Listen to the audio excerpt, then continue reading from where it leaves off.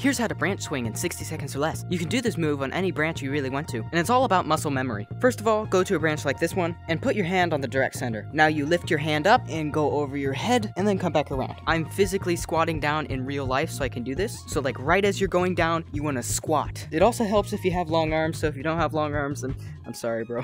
Right here can also be a great place to do it, so you put your hand here, and go underneath. It also helps to mention that I'm leaning back while I'm doing this, and doing this motion.